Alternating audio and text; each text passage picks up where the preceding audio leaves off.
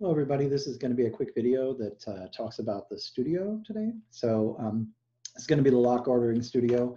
And so the link is here. And the idea is that we're going to build something that gives you some intuition about how to lock on multiple objects. If your system doesn't have a nice feature like isolated, we could have used isolated, but it seemed like much better to sort of build two studios, this one and the all or nothing lock studio, which is going to come up later or next time. It seems better to build something that prevents deadlock like isolated does than to just use it and have this magic box which you don't fully understand. And quite frankly, the systems that you will build in likely will not have that. So if you wanted to build that wonderful property, how would you do it? And this gets to a sort of higher point, which is don't accept the synchronized in your life. This whole idea that invoking other, like as something as straightforward as invoking an object's methods or doing anything at all can create problems where you would like get deadlock, right? It's kind of crazy. And when I first started programming in Java many, many moons ago, there was just this thing where it's like, oh, there's this feature, it's synchronized, it might deadlock, just be careful. And I just sort of accepted that forever. And you shouldn't do that. You should, if you're faced with that sort of thing, you should build something like what we're going to build today and for the next studio for your system so that you will order your locks and make it so that you never have to worry about deadlock. And so let's get into it. This example is that we're going to do where we're going to transfer money from one account to another account comes from a fantastic book called Java Concurrency in Practice. For those of you who are very interested in learning about concurrent programming, specifically in Java, this is an outstanding book. It came out right as sort of JDK 7 came out, and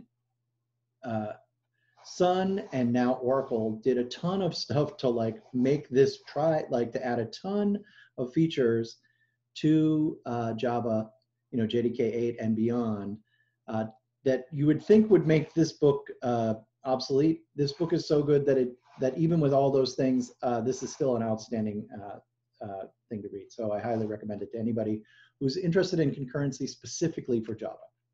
Okay, so here's the idea: is there's got an interface for an account. Accounts have a unique ID number, a balance, and you can call deposit or withdraw on it. And we wrote this little thing. Check balance and transfer. It sees if the sender has enough money. if it doesn't, if the sender doesn't have enough money, it returns like insufficient funds.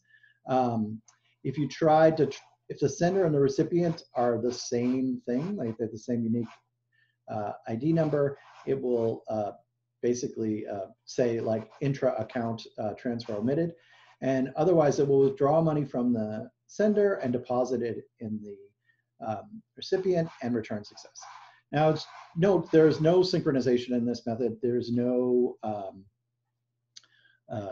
locks used. There's nothing to prevent this thing from.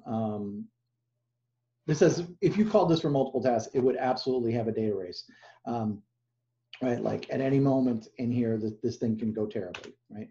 And so let's attempt to safely transfer money. So the first thing I want you to imagine is like for all things, for all transactions you want to make, take the sender and the recipient and transfer from here to here. Like this is a big, fat, ugly data race, so this is no good. You can imagine this other aspect where you have one global lock, right? And I do the same code, and before I transfer any money, I synchronize on that lock. And that will work, right? That's like sort of like, meh, all right. So now, like this is correct, but now I've got this sequential code, right? Like I can only transfer one at a time. It's like sequential, but worse, right? And if I have millions of recipients, millions of accounts in my bank, right?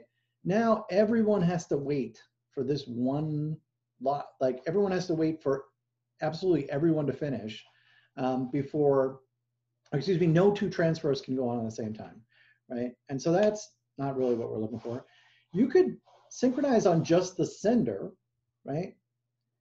And But now, like, you know, multiple people could be transferring to the recipient. And so this is also a data erase and a disaster.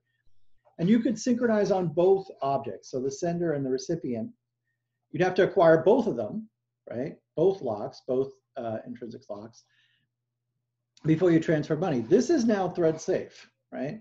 Because, and it doesn't have the same problem as this guy. You know, like if you have millions of accounts, like most of the time, everyone's just transferring money and having a ball. And only if, like, you know, two of the many, many transfers you have to do are between, you know, have these guys, would you have to wait, but it'd be okay. The problem is that you can get deadlock, right? And so let's talk about why that's another Mr. Yuck. You can imagine, like, you have two accounts A and B, and one of them you're sending from A to B, and the other you're sending from B to A. So now we have the same sort of problem as the Dunning philosophers, but just with two. We all of a sudden have this cycle, and this can deadlock. And we don't want to allow deadlock. That would be very bad for a bank. And so, you know, I want everyone to think about what's your solution to this problem. Okay, and so we're back, and hopefully a fair number of you are like, well, it's just sort of the same ordering thing we had to do with Dunning philosophers. I just have to figure out some way to make it so that I would never get a cycle. So if I always did whoever was before, so if I always happened to do them in order of A, then B, right? So on this side, I would do sender recipient, and this side, I would do recipient sender. I'm in good shape, but how do I do that? And so nicely, you know, this bank account has this unique ID number, right? And if I just order my locks based, or which ones I get to synchronized on based on this unique ID number, I'm in good shape, right? So so that's nice for bank accounts that happen to have this unique ID number.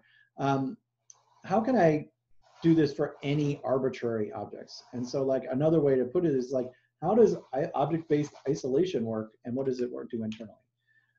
Sort of general solution, what Isolated used to do, actually encourage them to use identity hash code, is use hash code, right?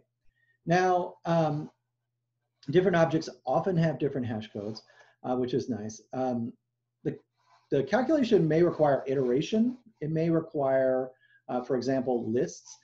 Might actually acquire a lock. It might take a long time. There's this nice other one, which is identity hash code, which is even more unique. Nicely, the identity hash code never changes. It's implementation specific, but it's almost always, or I think always, the original memory location that the object was allocated in. And its calculation is very fast, does not acquire a lock. I guess it could be implementation dependent, but, like, you know, it's always just its original memory location and never changes. There is a crazy situation where one would think one's original memory location for an object would never be the same as some other object. For those of you who know about garbage collection, you can imagine, and this does happen, if you, I've actually been burned by this in my life, where if you have a system that 1 million people use, you'll eventually get a situation where, like, two things end up with the exact same identity hash code, because one object gets garbage collected, and I encourage everyone to look up garbage collection if you don't know about it. The objects get moved around, some space opens up, and now two objects' original locations happen to have the same identity hash code. The solution in this incredibly rare circumstance is to just have a third object lying around, or some, like, global object, and you leave that object hanging around, and anytime two objects happen to have the same identity hash code, you would synchronize on that bonus object. This would mean every object that was in this case would have to wait, but this would almost never happen. This is an incredibly rare situation, so that's a good solution to that problem. Okay, for today's studio, I want you to assume that all account IDs are unique. If someone tries to transfer account for themselves, just return intra-account transfer omitted. We put that into transfer money.